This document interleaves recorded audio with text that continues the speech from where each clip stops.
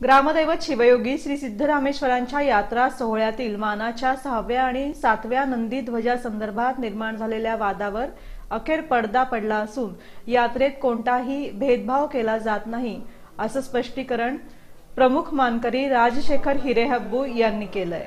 सोलापूरचे ग्रामदैवत शिवयोगी श्री सिद्धरामेश्वरांचा यात्रा सोहळा हा दिनांक 13 ते 17 जानेवारी दरम्यान मोठ्या उत्साहात आणि भक्तिमय वातावरणात पार पडला। यात्रेतील मानाच्या 6व्या आणि 7व्या नंदीध्वजांसंदर्भात दुजाभाव होत असल्याचा मुद्दा पुढे आल्यानं याबाबत वादाची परिस्थिती निर्माण झाली होती। मातंग समाज बांधवांनी या संदर्भात तीव्र नाराजी व्यक्त केली होती। या पार्श्वभूमीवर शनिवारी दिनांक 2 फेब्रुवारी रोजी यात्रेचे प्रमुख मानकरी हिरेहब्बू यांच्या वाड्यात पालकमंत्री तथा यात्रेचे मानकरी विजयकुमार देशमुख यांच्या प्रमुख उपस्थितीत महत्त्वपूर्ण बैठक पार पडली। यात्रेतील सर्व मानकरी, मातंग समाजातील प्रमुख पदाधिकारी, पोलीस अधिकारी आदींची उपस्थिती या बैठकीस होती।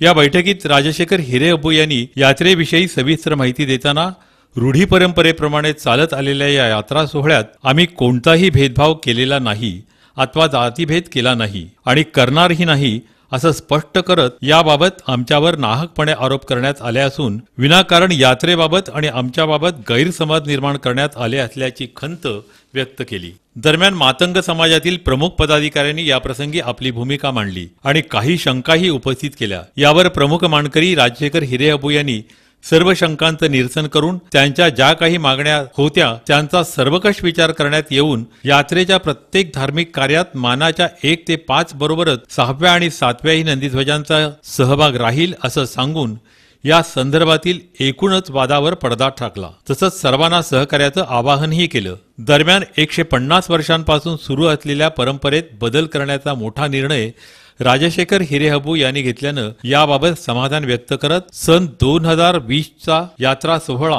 हा कोणत्याही मतभेदाविना आनंदात आणि उत्साहात पार पडेल अशा भावना मातंग समाजातील पदाधिकाऱ्यांनी यावेळी व्यक्त करत तशा प्रकारचं निवेदन दिलं। यावेळी सर्वांनी सिद्धरामेश्वर महाराजांचा जयघोष केला। या प्रसंगी मातंग समाजाचे शहराध्यक्ष सुभाष शिंदे यांनी आमच्या 7 पैकी 6 मागण्या मान्य झाल्याचं सांगताना पुढील यात्रा गुण्या गोविंदानं सर्व धर्म समभावानं पार पडेल असं सांगितलं। गेल्या अनेक वर्षापासून ह्या सोलापूर शहरामध्ये नंदीध्वजाची मिरवणुका निघतात। सिद्धेश्वर महाराजांची यात्रा आशिया खंडामध्ये सगळ्यात मोठी यात्रा म्हणून सोलापूरचं सिद्धेश्वर महाराजांची यात्रा निघते। या यात्रेच्या माध्यमातून आम्ही गेल्या अनेक वर्षापासून आमचे 7 विषय असे होते। त्या 7 विषयामध्ये आमच्या 2 काट्या मातंग समाजाच्या 2 काट्याला बाजूला ठेवून त्या गोष्टीचं ते पूजापाठ करत होते। आम्ही हे हिरेहब्बू यांच्या कानावर घातलं आणि त्यावेळेस आम्ही काय पोलीस प्रशासन किंवा कलेक्टरला वगैरे निवेदन दिलेलं नव्हतं, कारण का की हे पहिल्यांदा मानकरी हिरेहब्बू आहेत त्या सोलापूर शहराचे ह्या यात्रेचे। त्यांच्याकडे आम्ही आमचं पहिलं गारण घातलं आणि ते गारण घातल्यानंतर त्यांनी 7 पैकी 6 त्याने आमचे जे मान आहेत काट्याचे ते त्यांनी 2020 पासून द्यायला सुरुवात करणार असं आम्हाला त्यांनी लेखी स्वरूपात आम्हाला देणार। येणाऱ्या काळामध्ये यात्रा कायदा व सुव्यवस्था शांततेत सर्व धर्म समभाव अशा माध्यमातून यात्रा पार। यात्रेचे प्रमुख मानकरी राजशेखर हिरेहब्बू यांनीही 6व्या आणि 7व्या नंदीध्वजाबाबत झालेले गैरसमज दूर झाल्याचं सांगत यात्रेत आम्ही कोणताही जातीभेद केला नव्हता आणि करणार नाही असं सांगून यात्रा आनंदात पार पडेल अशी ग्वाही दिली। शिवयोगी शिखरांची यात्रा जानेवारी 13, 14, 15, 16, 17 असं 7 दिवस चालू आणि ह्या वर्षी यात्रा इतकं सुंदर झाली। सिद्धरामेश्वराच्या कृपेच्या आशीर्वादाने सर्व मानकऱ्याच्या आणि भक्ताच्या सहकार्याने सगळे धार्मिक कार्य वेळेत पार पडले। असं आम्ही कुठलाही भेदभाव करत नाही। ह्या यात्रेमध्ये सर्वांना घेऊन आम्ही यात्रा करतो आणि ही यात्रा कोणत्या जातीयभेद आम्ही असं करत नाही। आणि त्यांचा जो गैरसमज आला होता तो गैरसमज आज हिरेहब्बू वाड्यामध्ये सर्व 1 ते 7 नंदीध्वजाचे सर्व मानकरी आले होते।